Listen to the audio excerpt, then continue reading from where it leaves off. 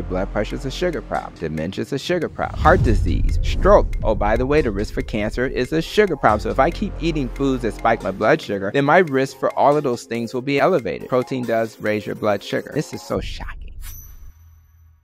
My wife was diagnosed with type 1 diabetes. I needed to be a husband while I was trying to help her. Now, this is the part that was really scary for her. Their life expectancy is reduced by 12 years. When you think about us celebrating 30 years of marriage, how are we going to have additional anniversaries to celebrate? We refuse to accept that she would lose 12 years of life. We need to get her A1C down. In terms of your patients, I know that there's been some success stories. A patient of mine, his name is Otis Smith. I have never been sick a day in my life. I got to be age 62. One day, wow, you got diabetes. So I said, let's get those carbs less than about 30. He thinks about what he's going to eat every day. He plans, and it sounds like a bit of a headache, but a bigger headache is having kidney failure, diabetic neuropathy, where your nerves are so painful that you can't even walk. If I were to give you a story about Gwendolyn Butler, she had been on insulin for 11 years,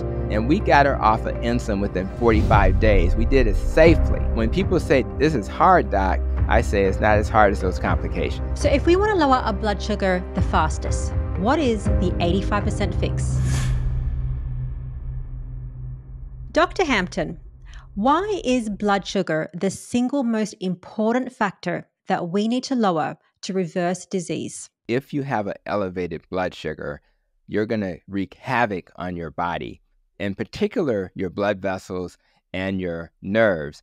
And it's a process called glycation, where your blood sugar will stick to the proteins and fat, and all of that inflammation will cause a lot of damage in your body, leading to almost all chronic medical conditions. Now, I've been treating patients for over 28 years in my clinical practice, and I've seen 300 to 500 people get off their medications. And they thought they'd never get off their medications, but by simply reducing the thing that causes the most harm, the poison is excessive carbs. And by having a ketogenic diet or a carnivore diet, they can literally remove the thing that causes all the damage by simply changing their diet. So there's no question that when you think about the leading cause of what makes most of us sick is that excessive high glucose level, leading to hyperinsulinemia, leading to insulin resistance, and that insulin resistance then leads to the damage in the arteries and the nerves. So if we can reverse that and prevent that, we will not have all those so-called chronic medical conditions that exist in society today. Absolutely. So when it comes to all these chronic diseases that you mentioned, what specifically is the byproduct of having high blood sugar? We think about different diseases that people have. What does high blood sugar correlate to? High blood sugars correlate to what we call metabolic diseases. And when you think about what that means that if you have a high level of insulin in your body because you're eating excessive carbs, that's going to then lead to constriction of your arteries. And when that constriction occurs, that's going to elevate your blood pressure. You're also going to have inflammation because you're going to have the influx of macrophages coming in, and all of that inflammation is going to lead to damage of those arteries, and that's going to also cause problems with your blood vessels. And finally, when you have too much insulin in your body, you're going to have something that's going to lead to your kidneys holding on to the salt. So a lot of people worry about, let's not eat too much salt, but what they need to understand that the root cause of a blood pressure problem is really because of the high carbs, which leads to too much insulin. And then you hold on to the salt via the aldosterone system. And that's what we're trying to avoid. So literally, if we avoid the carbs being elevated, we will not have all of these inflammatory things happening to our blood vessels, the constriction of our blood vessels, and the influx of salt. But this is the magical key. There are blood vessels all over the body. In fact, I can only think of a few places where you don't have blood vessels. That's the cornea of the eye, maybe the top layer of your skin, the epidermis, maybe the nails and your hair. But everywhere else, there's blood vessels. Therefore, if you damage blood vessels anywhere, you damage blood vessels everywhere. And so if you think about those nerves that have been impacted by this, those nerves, because of this process called glycation, where the nerves are being impacted by the glucose and they kind of join together, it's like glue and it irritates the nerves. It attracts water into the nerves so they swell. So now you have nerves that are irritated and you end up with things like neuropathy if you have diabetes. And these are the things we're trying to avoid by simply keeping our blood sugars normal. So the goal is to stabilize our blood sugars so that all of these downstream negative effects won't occur. What are those negative effects? My risk for dementia is higher because we have nerves in our brain. We call dementia type 3 diabetes. My risk for things like cancer is higher. And I know you had a previous guest on the show who talked about cancer. Cancer is a metabolic disease. It's called the Warburg effect. And yes, cancer cells primarily use glucose as their primary fuel. So if you avoid excessive glucose, your risk for dementia or cancer goes down. So what we want to do is put ourselves in a situation where the things like heart disease, because you have blood vessels around your heart, stroke, because you have blood vessels in your brain, all of these medical conditions that are seemingly different are all the same disease. They're diseases of metabolic dysfunction primarily caused by disruptions and irritation in our blood vessels. And if we can fix that and fix our nerves, then we won't have to suffer from all of these chronic medical conditions. And what successes have you seen? Because I know that you've seen so many hundreds of patients in your 28 years as a family obesity specialist doctor. What successes have you seen in terms of lowering their blood glucose and reversing disease? Well, if I were to personalize it, I would start with my wife. My wife was diagnosed with type 1 diabetes. Now, me and my wife, we've been married for now 30 years. We celebrated 30 years of marriage in 2023. And I knew that as a husband, I needed to be a husband while I was trying to help her. So instead of me trying to guide her, I said, you know what, let me put you in a course by Dr. Eric Westman.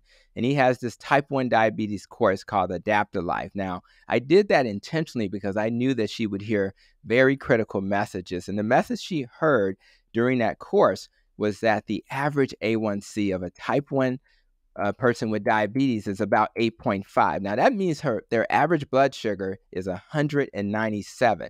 Now, this is the part that was really scary for her. When you think about those people with an average blood sugar of 8.5, and that's a 200 blood sugar, their life expectancy is reduced by 12 years. 12 years of life is lost. So when you think about us celebrating 30 years of marriage, how are we going to have additional anniversaries to celebrate if my wife has an average A1C of 8? So what we did what she did one day is she celebrated our anniversary and she created this really cute book that had animated images of us. And it told the story about our first date. It told the story about how we fell in love. And it talked about how we even helped our university, which was Xavier in New Orleans, start a volunteer organization. So, we shared those images on the Protecting Your Nest podcast, episode 100. Now, I bring that up intentionally because how are we going to continue to tell the story of our life if my wife loses 12 years of life, right? So we refused to accept that an A1C of 8.5 was normal. We refused to accept that she would lose 12 years of life. And so what we did is that we learned very early that if we are going to have those normal years of life, we need to get her A1C down to normal. And how do you do that if you have type 1 diabetes? You do that by not having what we call glycemic variability. In other words, those up and down blood sugars that then cause all of this damage. And the thing that makes it very challenging is how are you going to match the insulin for a type 1 or even a type 2 who takes insulin with the carbs that's on that package, right? And the answer is if you have a 25 carb apple or package with 25 carbs, is it really 20 carbs or is it really 30 carbs? There's really no way to really know that for sure because you're kind of guessing. And what happens is if you don't match it perfectly, you're going to have either a sugar that's too high or a blood sugar that's too low. And you end up on this roller coaster, a roller coaster of up and down sugar. So wouldn't it make more sense? Wouldn't it make more sense to simply eat less carbs instead of having a meal with 25 carbs, how about if we have a meal that only has 5 carbs? So when you're trying to match that number, maybe it's 4, maybe it's 6, but if you're off just by a little, it won't matter because the amount of insulin that you'll need will be less. And that was the key. And I would say that to anybody who's challenged with diabetes. If you don't have these up and down blood sugars, then you won't have to suffer from all the complications of diabetes, and it'll be so much easier to match the medicine you're taking with the glucose and the insulin so that everything kind of works out. So it's really important to understand that that's the secret. That's what Dr. Bernstein did, who wrote the book Diabetes Solution. That's what Type 1 Grit Diabetes Facebook group did. And they even have a study where the Type 1 Grit group, along with Dr. Eric Westman, Dykman, and others, were able to show that people with type 1 diabetes can actually have an A1C average of 5.6 or better. Now, think about that. And what they do to achieve that is that they're on a keto diet. They have about 36 grams of carbs per day. They don't have to struggle with glycemic variability, and they don't have to worry about losing 12 years of life because they have an approach where they use insulin plus their diet. And the beautiful thing about this approach that if you keep your carbs down with a keto diet and you're type 2 and you are not insulin dependent, you will be able to reverse it completely. So it's really those few people who end up with a type 1 diabetes diagnosis who have to just manage it. But for most people, you can actually literally reverse diabetes. And one more tip. If you are a person with diabetes and you've never had an A1C test, should I say a C-peptide test, if you've never had a C-peptide test, you need to get it because that is the one test that will tell you whether or not you have type 1 or type 2.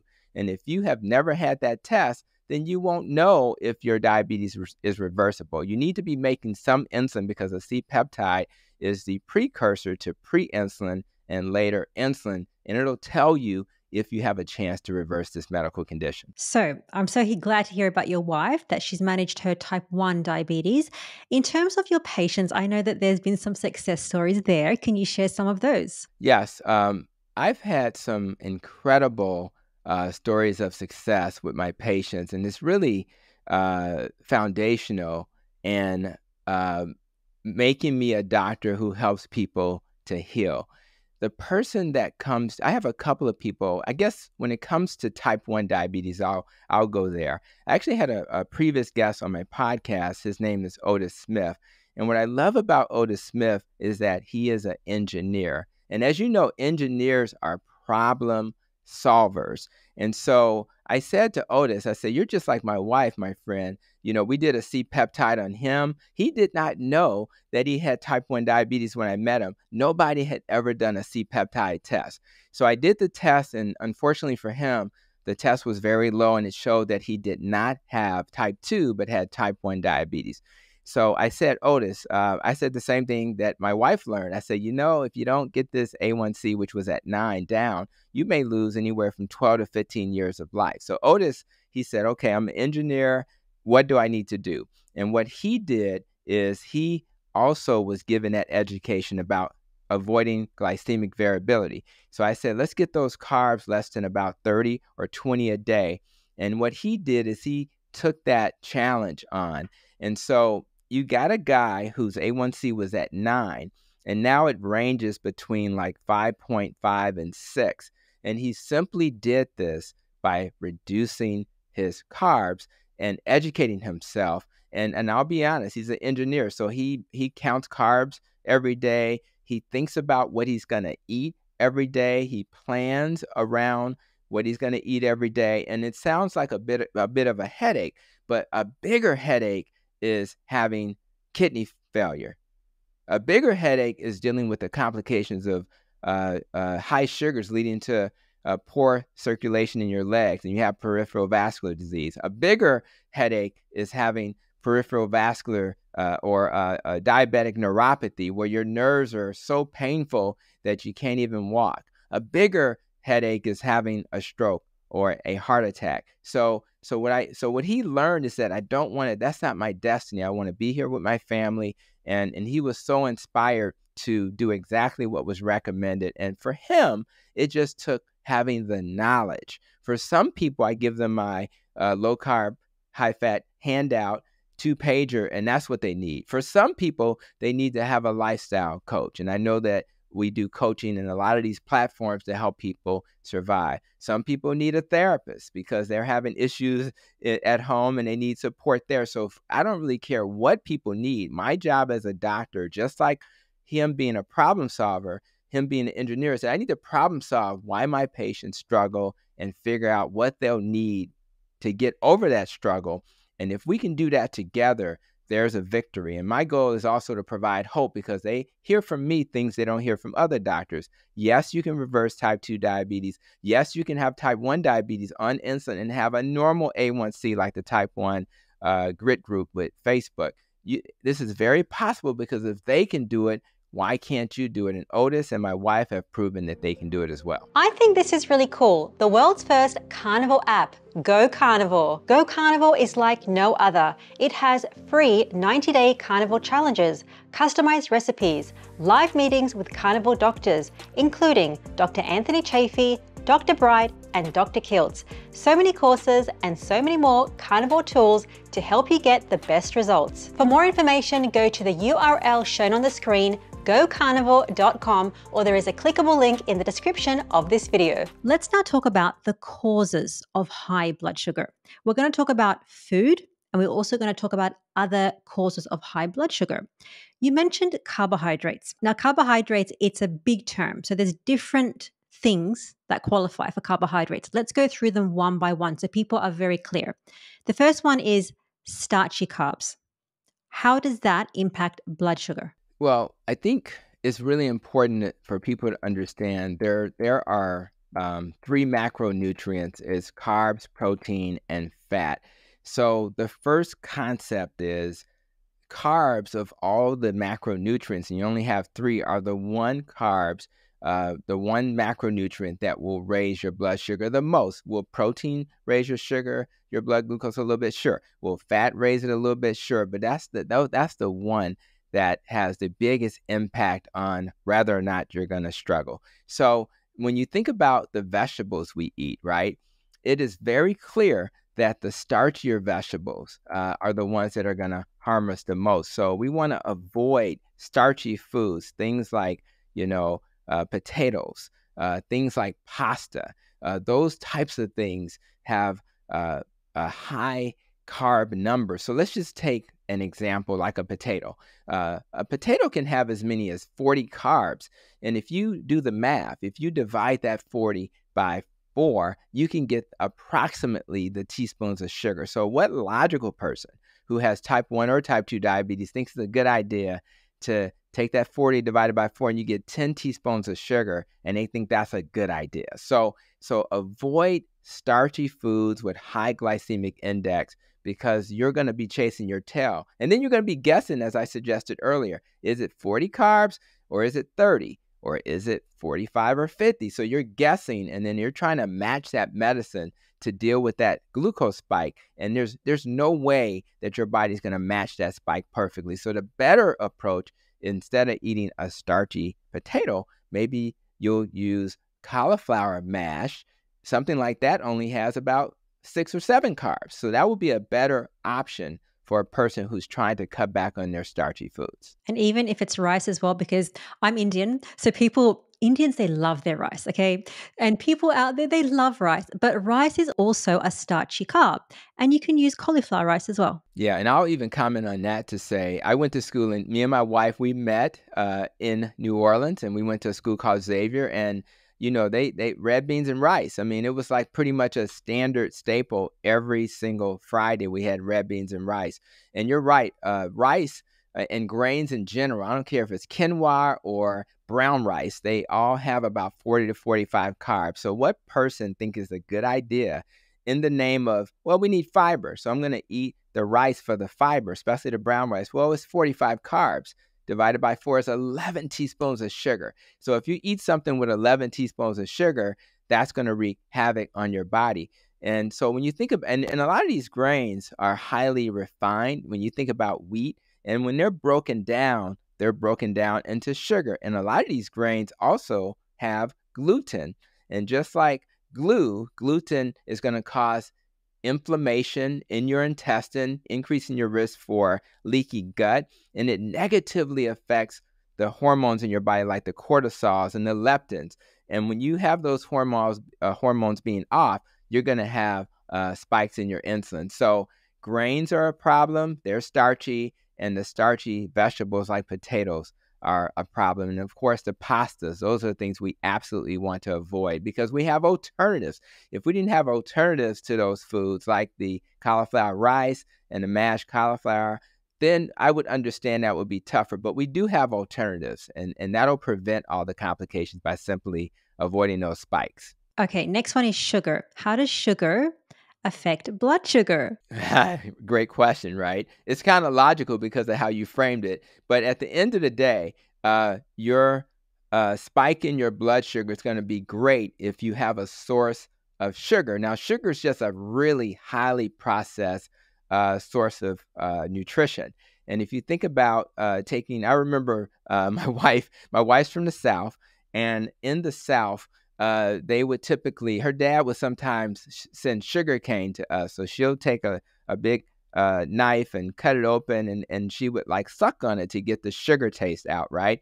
Well, that's probably not as bad as going into the lab and taking the sugar cane, and then you turn it into a powder. When you turn it into a powder, just like cocaine, it becomes a drug. And when you put that in your body, because it's so highly concentrated, it's going to cause your blood sugar to spike. So when you're drinking things like soda, it's going to make your blood sugar spike. The interesting thing that people don't realize is that those so-called healthier things like the juices, you're basically squeezing the juice or the sugar out of that fruit, and that's going to spike your blood sugar as well. Your body doesn't know the difference, particularly if you have diabetes, between a healthier source of sugar and a maybe a more artificial. So even if you eat things like raw honey or maple syrup, they do have extra nutrients in it, but those extra nutrients don't justify the sugar spike, because your problem is that you can't tolerate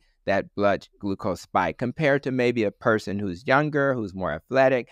I do not think the average person tolerates that, who has metabolic disease and insulin resistance. But more importantly, we have alternatives. And those alternatives are things like the pure stevia, pure monk fruit, or something like allulose. Those are alternatives that will not spike your blood sugar. So why not use those versions of sweet versus the ones that cause harm? Because again, if you eat the ones that cause harm, you will suffer the consequences down the road. So I would advise anyone, stay away from processed grains and stay away from processed sugar, but recognizing that even the grains that are not processed are still going to spike your blood sugar. And with sugar, the reason why it's so bad is because it is 50% glucose and 50% fructose. So can you elaborate? Because I think people know what glucose is, pretty bad sugar. Why is fructose so deadly and so dangerous? Yeah, fructose or fructose, depending on what neighborhood you're from, they both are, that particular substance is worse than sugar, primarily because it's metabolized in the liver pretty much exclusively. So when you think about, people will say, well, carbohydrates lead to a fatty liver. And that's true. In fact, a lot of people think if you eat fat in your diet, it's going to make your liver fatty. That's actually not true. It's actually the carbs. But of the sources of sugar, fructose, whether it's from agave nectar or just pure fructose or fructose, that's going to then be metabolized in your liver, and your liver just simply can't handle it. It's toxic. So it's going to end up storing fat in your liver, leading to fatty liver, and that's going to make your metabolic function dysfunctional.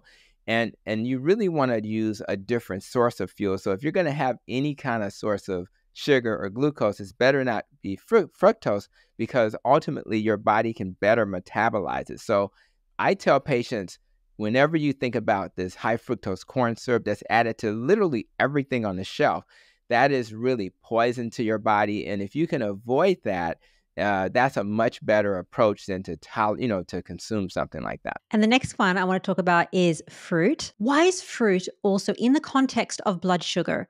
Why is fruit not the best? Well, this is what I love about having some common sense, right? So a lot of times it's not what you're saying, it's not what I'm saying, it's what that meter says. So I think the best way to determine what you should or shouldn't eat is to have a meter or a continuous glucose monitor. So let's imagine that you decide, I need my banana because I need my potassium. And you'll hear a lot of clinicians saying bananas are okay, it's a healthy source of sugar, that's fine. But if you take a typical banana, the number of carbs for a banana is going to be somewhere between, a medium is probably like 28 carbs, and a large banana can be as high as 35 carbs. So if you do the math, and you say 28 divided by 4, that's 7 teaspoons of sugar.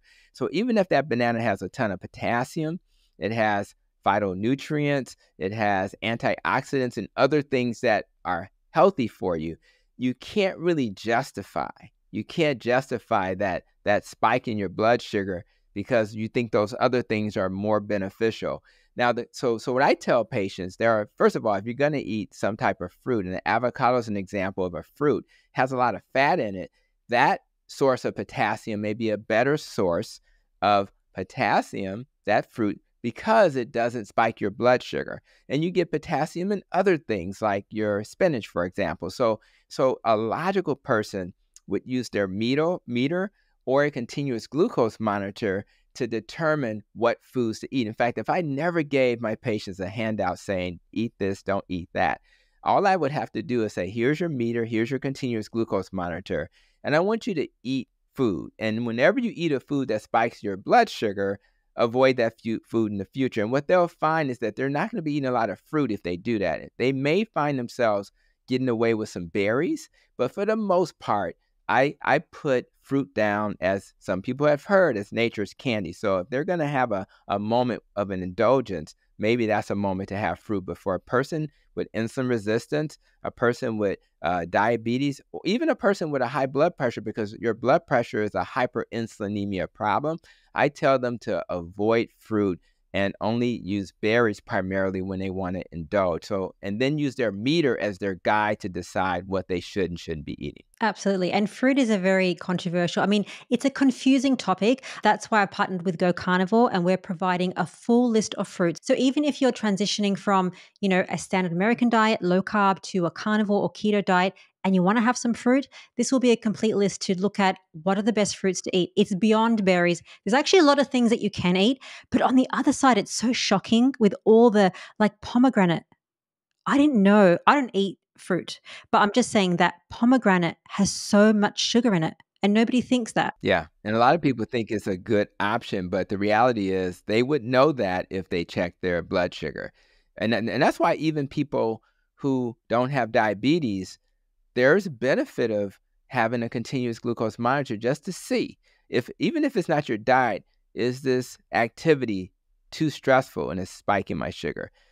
Is my sleep affecting my sugar? And your sugars are spiking because you're not getting enough sleep. Is my relationship spiking my sugar? So a lot of times, having data to make a decision about what you should and shouldn't eat is a very logical, effective way to approach this, because if you have data, then you can say, oh, A equals B. I understand now what I should do. And the good news is there's so many things you can eat that won't spike your blood sugar. So you're not going to suffer. People say, man, you're carnivore, don't you get bored? No, I love ribeye. So there's no boring for me. And if I'm doing like a ketovore week, I'll eat a guacamole because that doesn't spike my blood sugar either. So there's ways to mitigate that. And having data is so critical. Let's go to the next one, which is galactose, which is part of a carbohydrate. It's a sugar. What is galactose? I think it's important that we understand that you're going to hear all these terms and they sound very, similar. And I think it's important that we understand that they're, galactose versus glucose. And at the end of the day, they have structural differences in terms of, where the carbon is located And really fructose, we talked about that earlier. It's really an isomer of glucose and galactose. So it's really just about where the atoms are arranged on the it's like biochemistry. I was actually a chemistry major back in the day in college, but at the end of the day, I think of glucose, to be honest, as a little bit more stable than galactose. I think about glucose as less susceptible to cause harm as galactose. So at the end of the day, I try to tell people to avoid galactose in general. And although these are all forms of glucose that can or energy that can impact your body for a source of energy, I think in general your primary source of fuel should be protein and fat, and then all of these other forms of glucose should be avoided in general, or forms of sugar. So galactose is milk sugar, right? So it's like, think of milk, anything dairy, it's a sugar. So that's why they call it this fancy term. But when you think about all sugars, whether it comes from fruit, rice, pasta, bread, milk, it's all sugars. We need to reduce it if we want to reduce our blood sugar. Is that correct? Absolutely, and I think there are other sources of galactose. We think about things like dates and papaya. We think about bell peppers, tomatoes, and watermelon. And again, in certain forms, it's not as bad. But at the end of the day, I think that you just need to have awareness that there are different forms of, things that can raise your sugar. This just happens to be one. But when I think about galactose, I do think about those types of fruit. And again, as a carnivore, I don't really have to worry about this because I just don't consume these things for the most part. So the chances that it's hard to find a carnivore who suffers from diabetes. And if they do, they won't have it for long unless they have type 1 diabetes. And it goes on to the next one, which is protein. So we spoke about all the carbohydrates, which if you're carnivore, if you're keto, you don't eat much of. But we do eat so much protein. But many people want to know, does protein increase your blood sugar? Protein does. And this is a conversation I had to have with Otis Smith and my wife. And it's actually, if anybody looks at a carb protein fat graph, right, you'll notice that the protein does raise your blood sugar, right? So when I talk to a type 1 diabetic, I say to them, what about the protein, right? So you do have to factor that in. But the key is if they're on insulin and they're trying to match their spike in protein, there are some insulins that are very fast acting, right? And those insulins will pretty much target the carbs, because your carbs is what's going to spike your blood sugar the quickest, right? So now, what about the protein, which takes a little longer to go up? And so you want to do more of a regular insulin. So one of the problems and disconnects we have in healthcare, and this is so shocking, imagine a person trained in endocrinology who's the expert on diabetes care, and they're saying to people, protein, you got a free pass on that.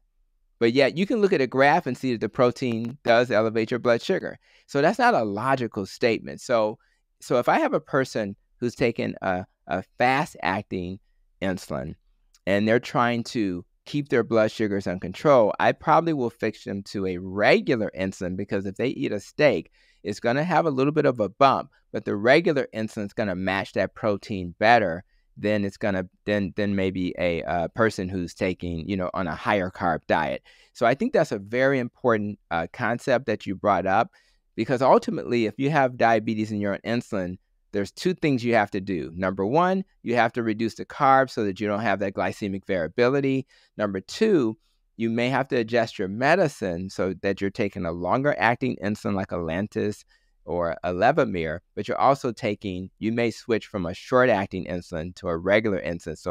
So when you're eating your ribeye, you can kind of treat that protein. So, and protein is really nice for your body, because instead of it causing big spikes, it causes smaller spikes that the medicine can mitigate. And later on, if you need a little glucose down the road, there's a process called gluconeogenesis where you will convert that protein into a source of fuel in the form of glucose from gluconeogenesis. And what happens is your body kind of does that more on demand, particularly for a person who's still making insulin. And it does it in a way that you won't have to deal with this roller coaster. Because again, we're trying to avoid that glycemic variability, and you have to micromanage this a little bit, but it's so worth it because you gain those 12 years of life back. You don't have to deal with the complications of diabetes. So when people say this is hard, doc, I say it's not as hard as those complications. Absolutely. And what if somebody is not diabetic? If they eat a lot of protein, should they be worried about blood sugar spikes? Your body is magnificently made, right? So I doubt that most people who don't have diabetes, and that would imply they don't have insulin resistance, need to really worry about protein. I'm like a lion. I'm not quite a lion diet person, so I do, have a little bit more flexibility with my carnivore diet. But just like the lion, I eat until I'm full. I do not worry that I'm overeating protein because I've been given this magnificent body that knows better than I. So my body will tell me when I'm done eating protein because it'll make me not want to eat any more protein. And I think that's a better approach, to listen to your body, eat until you're full, and you're eating a source of nutrition with fat and protein that's very unlikely to raise your blood sugar, lead to insulin resistance and hyperinsulinemia, compared to eating a diet high in carbs. If you think about the average American, for those who are in America, we eat anywhere from 250 to 400 carbs per day, per person. And imagine giving your body a break and you're eating 0 carbs, or maybe you're eating less than 30 and you're doing keto. Your body has time to recover, heal, and do the other functions of your body. And by the way, when you eat this way, you don't get hungry. So we can fast almost seamlessly. So often I come home and, like even the night before this recording, the food we didn't prepare well. So I decided to air fry some chicken for my family. And it's like 7:30 at night, and I wasn't even hungry at 7:30 at night, having eaten only one thing for lunch, which was maybe a ribeye. You don't get hungry, and people can't believe that that's a reality. They can't believe that by eating protein and fat that you don't get hungry. But that's what life can look like for so many people. And what happens is that's one of the biggest factors that make us struggle. Because if I'm trying to make a lifestyle change, particularly as we celebrate a new year, how am I going to do that if I'm always hungry? When I was a vegetarian, I don't know if I shared this with you, but I was a vegetarian for 8 years prior to 10, 11 years ago when I decided to go low carb, keto, and now carnivore. And I grazed like a cow. I had to eat all the time. And unfortunately, when you eat all the time, that high fiber food, you spend a lot of time in the bathroom as well. I don't have to worry about going to the bathroom anymore. I don't have to worry about the bloating and inflammation that occurred in my stomach anymore. And I simply eat foods once or twice a day that are high in fat and protein, and I feel great. And what's really, really awesome about this is that my mental clarity is through the roof. My sense of wellness is through the roof. My ability to concentrate and focus and be present and energetic for my patients is through the roof. And even we recorded this early, right? Well, guess what? I wake up with, I tend to get about 6 or 7 hours of sleep. But if I get since I've been carnivore, it seems like I need less sleep. And then I wake up well rested and I wake up ready to go. So when I am in the world, I give the world and the universe so much more of me. So Dr. Hampton is bringing positive energy to the clinic. And at the end of the day, I'm bringing positive energy to my wife. And if my kids are around, to my kids. And it just never ends. And so it's really a new way of living.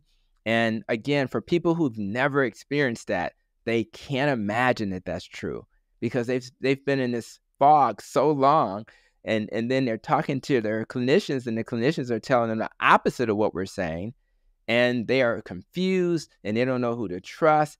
But I promise you, even the large organizations, the American Diabetes Association, the American Heart Association, and even the Association for Clinical Endocrinology all say that low carb is okay. So when your doctor pushes back and says, I don't know if that's good for you, well, these large organizations are saying it's okay. And even for blood pressure, and I'll end with this comment, they had a study in 2023 in June saying that they compared the DASH diet to the keto diet. And guess what? The keto diet blew away this so-called standard diet that we've been using for years, the dietary approach to stop hypertension, twice as effective for blood pressure, 3 times effective for diabetes, and of course, twice as effective for weight loss. So now we have data that'll support a belief that the logical conclusion that we already knew, that eating all those grains, which is recommended with the DASH diet and Mediterranean, is not effective against diabetes because it's going to spike your blood sugar. And by the way, your blood pressure is a sugar problem. And by the way, dementia is a sugar problem. Oh, by the way, the risk for cancer is a sugar problem. So if I keep eating foods that spike my blood sugar, then my risk for all of those things will be elevated. That means less time with my family. And if I'm here at the age of 85 and 90, wouldn't it be nice to be here with mental clarity and being able to know you're here and you're not suffering from dementia? Wouldn't it be nice to not be worried about cancer? And as your previous guests have talked about, we can prevent cancer if we understand it's a metabolic disease. We're going to leave this planet for some reason. But if we get that cancer at 95, I can work with that number. I'm not trying to get it at 55. I'm 55 now. I don't need it at this age. So I really love the fact that we have a path for people to have hope and to not worry about the things that so many people in their families have worried about. More importantly, if they can be a model for their family, not being preachy, but say, hey guys, this is what I've done. If you want more information, I'm here to share it, and just model for them a better approach, and hopefully they'll inspire their doctors as well. So along with eating more protein, we have to eat more fat. I think people are also worried about, well, can I eat too much fat? And how does fat impact blood sugar levels? So when you think about fat, it's been demonized. So if I'm a person suffering from diabetes and I have seen the fat protein carb graph, I'll notice immediately, and I share this with my patients, that the fat seems to be the only thing that doesn't raise your blood sugar, right? So the first thing I'm going to say is, Doc, maybe I should be eating more fat because it doesn't raise my blood sugar. And the answer is that's correct. But then you say, well, but isn't it going to cause harm? Because I've been told for years that saturated fat is harmful and can increase my risk for heart disease. Well, the good news is that the Journal of the College of Cardiology looked at all the data. And when they looked at all the studies, particularly the randomized controlled trials, they found that saturated fat was not associated with cardiovascular disease. More importantly, when they made that position statement, they said, oh, by the way, it's beneficial for stroke. So eating fat, and this is logical if you look at the graph, is actually going to help reduce my risk for stroke. And then they say, well, I don't want to eat all that red meat, doc, because I've been told that it's going to increase my risk for cancer. And that's a fair comment. I mean, is that true or not true? But when you look at the studies that suggest that red meat causes cancer, particularly with the World Health Organization, they had about 14 or so studies they looked at. Not one of those studies was a randomized controlled trial. They were all observational studies. And as you may know, and many of my podcast followers know, observational studies only show possible correlation, possible association. They do not show causation. Therefore, as a clinician who uses evidence to guide my decisions, I cannot, with good faith, tell my patients to actually trust a study that's observational. And if I did that, I would be on the verge of malpractice because you can't trust those studies. Those studies only give us permission to say, now let's do more research. So what we know now is that the fat in the steak doesn't really increase your risk for cancer in a substantial way. And by the way, let's just say you decided to trust those observational studies, your risk for cancer based on those studies goes from 5% to 6% if you eat 5 pieces of bacon every day for the rest of your life. So the question becomes, am I going to not eat bacon? First of all, am I going to eat 5 pieces of bacon every day? And a lot of people wouldn't if they, but if you did, it's going to go from 5 to 6%. So it's part of our job as clinicians, and even on this platform, is to just provide perspective so that people can make better decisions. The good news about keto is that when you look at the Public Health Collaborative, which is an independent organization that looked at all the research, and they looked at kind of a low fat versus low carb comparison, right? And when it comes to one of the biggest risk factors other than diabetes, which is what we're talking about today, for early mortality is obesity. So when it comes to significant weight loss, when you look at that, I think it was like 69. It was like literally there was 0 low-fat studies that beat the low-carb studies. 0 when it comes to significant weight loss. So if that's true, then why are we debating this anymore? These are randomized controlled trials, not observational. And so the jury is out. So we need to remove this myth that keto is harmful. We need to remove this myth that somehow low fat is better. There is no evidence that that's true. And that's what my colleagues need to know. That's what patients need to know. And what frustrates me the most is that you shouldn't have to come to a podcast or a YouTube channel to learn this. Health systems should be teaching this to our patients so that they can learn from their trusted health system what's right and wrong. And my goal, which is why I'm in a large health system, Advocate Health, in 6 states, I'm in Chicago. My goal is to move my health system towards that model, towards a model where we teach metabolic health, that lifestyle is the key, and tell people that you don't have to suffer from these chronic medical conditions, which are mostly based on what you eat. And once people get that hope back and get empowered, they will do what's best for their health, and then they'll model for other people, and then the world starts to heal. And I remember hearing a previous guest of yours talking about cancer, right? Dr. Seifried, I think. And when he talked, he said that in 5 years, we could reduce cancer by 50%. And that's not like a make-believe fantasy. That is absolutely what would happen if we changed our health system to one where we teach people how to not burden the body with all of these inflammatory foods. And it's really a hopeful message because the genetic model for cancer is not working. And truth be told, there's a ton of cancers out there that don't have any genetic origins. So that tells you, all right, that may be part of the story, but what we know for 100% certainty is that metabolic dysfunction and mitochondrial dysfunction is in 100% of cancers. And you can fix and heal the mitochondria by fixing your diet. So I am so hopeful, and I don't stay up late at night thinking about cancer anymore. I don't stay up late at night worried about getting diabetes anymore. I'm going to tell you something personal. My dad was diagnosed with high blood pressure in his 20s. I'm 55 years old, and I was literally at Walmart. My wife's a Walmart pharmacist.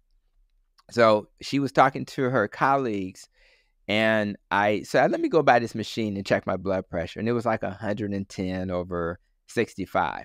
My dad was diagnosed with hypertension when he was in his 20s. I'm 55. So for people who believe that they're destined for anything, that is just not true. Because why don't I have the same medical condition as my biological dad? Because of the epigenetics, my lifestyle may be a little different. My how I deal with stress may be a little different. How much sleep I get may be a little different. Me and my wife, we have relationship coach to help my relationship be healthy, so my pressure is not high when I come home. That's a little different. So I'm doing things that others have not done. And so I anticipate in 10 years that blood pressure is going to be normal. I anticipate in 20 years my blood pressure is going to be normal. And I want that for everybody. I want my patients to experience that. I want the people to follow me on YouTube to experience that. Because why would you not want to be here longer for your family and enjoy the blessing of just enjoying each other for as long as possible? But more importantly, the quality of your life. Do I really want to take all of those medicines for my blood sugar and my blood pressure with all of the side effects? And for guys, we know blood pressure medicines has a significant impact on their manhood. Significant. And I'm not going out like that. Well, you mentioned so many of these fun things that we're going to talk about now, which is the fixes. Let's start with the first one.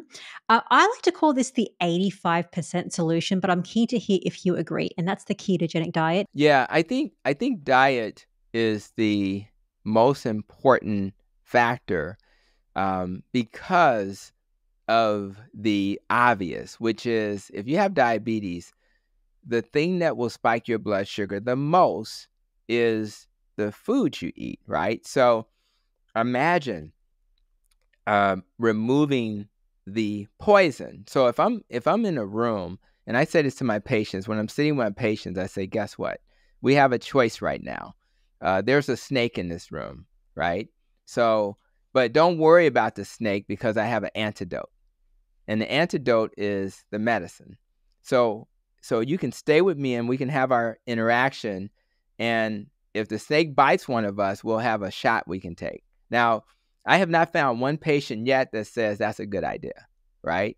So if that's true, if it's true that staying around the poison is not a good idea and rely on an antidote, well, what's the poison for diabetes? Excessive carbs. My body simply can't manage the carbs as effective as it should be. So instead of looking for the antidote, we remove the poison. So now what I love about keto and relying on fat fuel instead. So if you get your carbs under 50 a day, and you could argue less than 20 or 30 a day, your body's going to be forced to use fat fuel. And when you use fat fuel, which are ketones, the chances are very high that your blood sugar is going to be easy to manage because you're not relying on your blood sugar as your fuel source anymore. So logic says that the keto diet is a much more effective way to manage your blood sugars because you're relying on a different fuel source. And we already know that the fat fuel is the one that raises your blood sugar the least. So logic would tell us, rather I'm using a handout with the low carb or keto diet, or I'm using my meter to guide me, you'll find that those spikes will go away. And the biggest thing that you'll then have to worry about is how to get off medicine. So we need to live in a world where we have doctors who are trained in metabolic health. That's why I want to do a shout out to the Society of Metabolic Health Practitioners, nutrition, network that's training doctors like myself who may not have had this exposure to learn how to safely deprescribe medicine. So once you're on a dietary pattern without those spikes, you'll have to get off medicine so you don't have hypoglycemia, and particularly insulin. In fact, I may have to take the insulin, cut it in half immediately for people who are on this dietary pattern. Even the American Heart Association that now endorses low carb and keto, right? In their position statement about this, they have a little extra comment. And the extra comment says, for those who are on a keto diet, use caution. And it's not the caution you were thinking about. You would think that the caution would be don't use the diet because it's dangerous. No, they're saying use caution because the chances of hypoglycemia is so high. Why did they call out that particular dietary pattern? Because it's the most effective diet for diabetes. I want to be on a diet that's going to make me use caution because I have to get off medicine. And what I do in my health system is that we have pharmacists, a pharmacy team that can work with the patient along with me to safely reduce the medicine. And they can reach them like literally every other day.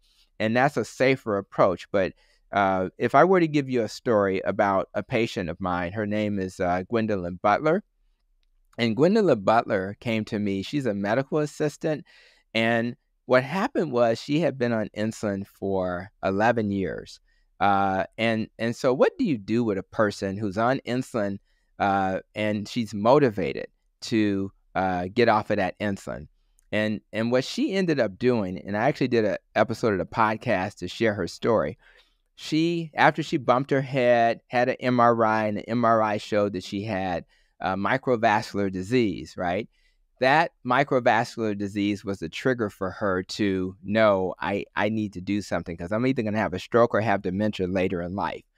So what we did is we partnered to, we're kind of going back and forth. and we got her off of insulin within 45 days. We did it safely, but we did that with the keto diet. So imagine a person who spent the last 11 years on insulin thinking that that was their destiny, right? Nobody's ever told her that she can get off of the insulin. And although she didn't hear me at first because she had to bump her head, once she bumped her head and saw that the damage had already started, I'm not even sure if she was, she may be around my age or a little bit younger. And that was the wake-up call for her. But the whole point of it is we solved it with keto. We solved it with keto. And for some of us, I have an irritable bowel. I have to go to carnivore because that's the best diet for me. I'm not here evangelizing about low-carb keto or carnivore. I'm just saying you need to do the experiment. And now her A1C is in the normal range, and she's not on insulin and has not been on insulin since those 45 days after she got it. That's a couple of years ago. So what a gift to the world when you can say to people that, no, you don't have to take this medicine forever. And it's not good for business if you are a pharmaceutical, right? But there's plenty. My wife's a type 1, so they'll make a decent living. She has to take insulin. But at the end of the day, that's not my concern. My concern is to help people heal. And if they understand the value of reducing carbs with keto, if you do that one thing, then you probably won't have to do much else. My job is to then problem solve some of the other reasons why people may struggle, but we start with diet. And if we fix the diet, we fix most of the reasons why people suffer from diabetes. So I wanted to ask, because people also like to take supplements, and the one that I always hear about is Berberine.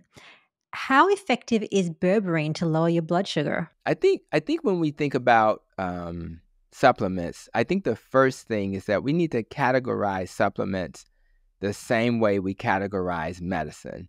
And what I mean by that is supplements are bridge therapy. So we want to use supplements to help us until we get our lifestyle together. So if we understand that it's bridge therapy, we know that we're only going to be using supplements for a short amount of time. Now, having said that, why are supplements helpful? Well, because they actually they're kind of like that antidote example I gave. Let's just say you're not quite doing low carb keto or carnivore effectively, and you want to have a little help, and you need a bridge to the lifestyle that you're trying to achieve. There's a few supplements that come to mind, and we'll start with Berberine.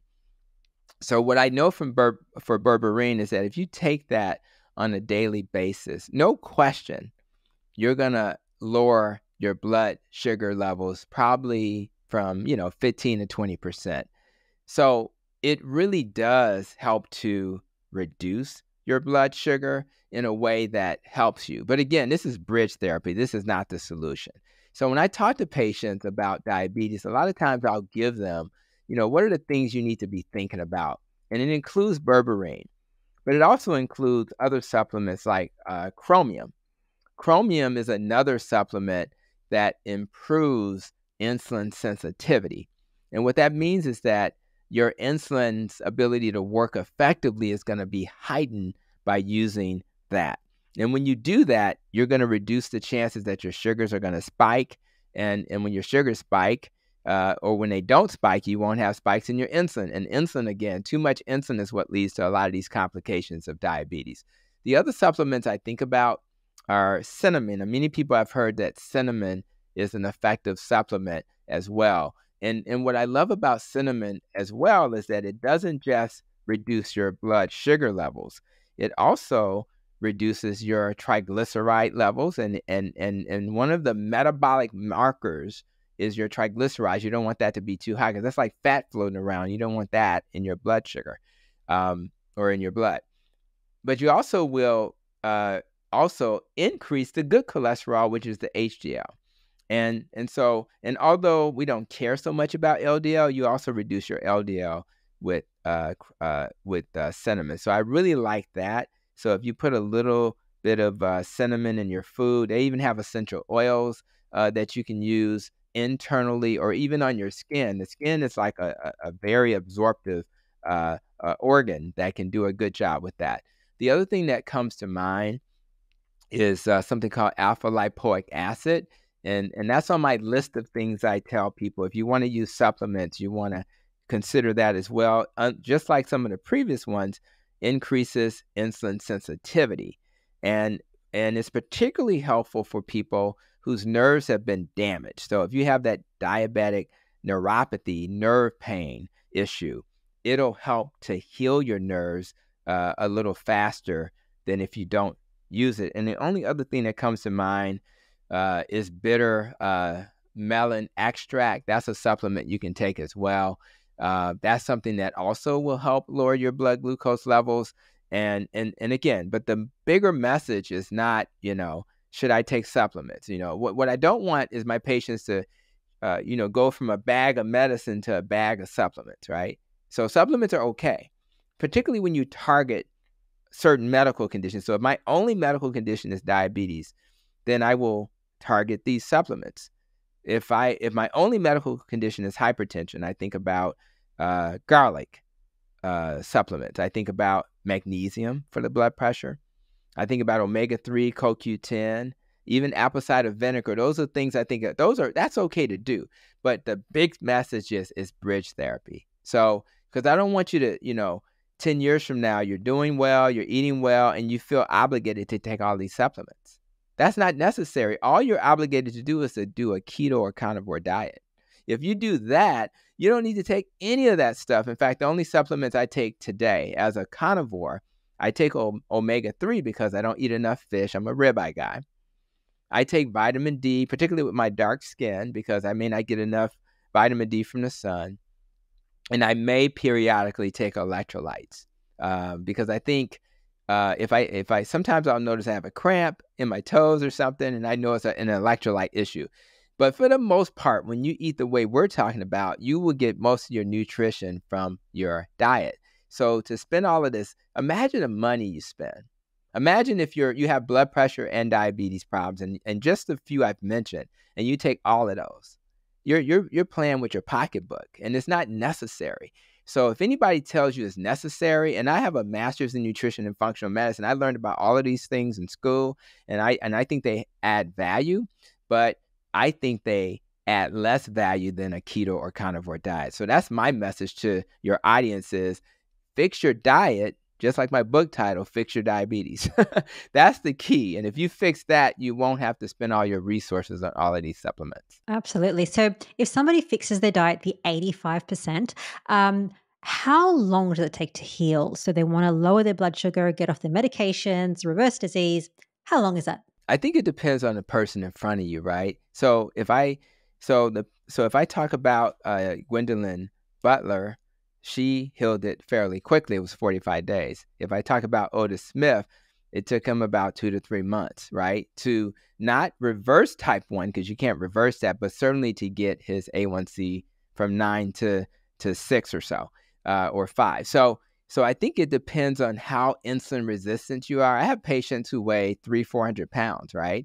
And what's magical about the 400-pound patient, they'll come in and have lost only 30 pounds and their numbers plummet. Things get better immediately, right? So they may not be perfectly metabolically healthy because when you have a lot of fat cells, that'll also lead to a little insulin resistance. So you have to deal with that. But I think it just depends on the person. But for most people, let's just think about Dr. Jason Fung because he incorporates intermittent fasting, right?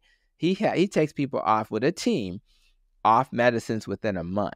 So the key is if you have the proper guidance, and by the way, the Society of Metabolic Health Practitioners have, the guide for therapeutic carb restriction. So if you're working with a doctor who's not metabolically trained, maybe go to that site, download the guidelines for therapeutic carb restriction, and you share that with your doctor. Or go to Diet Doctor, and they have a free continuing medical education course on low carb for doctors. So download that or mention it to your doctor and say, hey, there's a course. Would you walk with me? Because what we're trying to do is walk with people. You don't have to be a metabolic doc. You don't have to have a board certification in in obesity medicine or have a master's in nutrition. You just need to walk with people.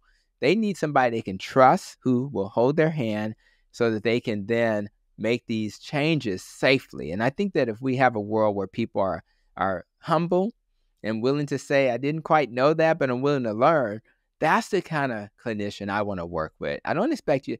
I mean, if you had mentioned, some nutrient I didn't know, I would say, you know what? Let me check that out. Let me look that up.